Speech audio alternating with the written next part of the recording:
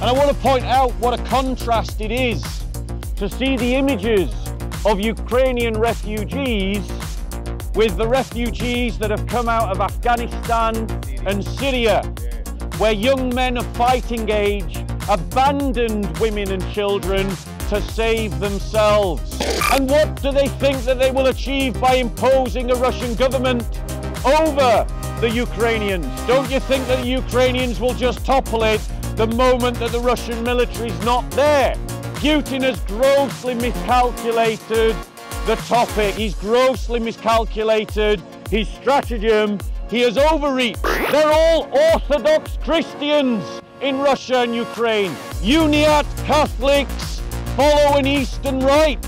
Christians raising the gun against Christian should stab at the heart of every Christian, thus demonstrating the evil of sectarianism, that one Christian would appeal to a sectarian difference to justify war. And so for a Christian to raise a gun against a Christian is to be Judas.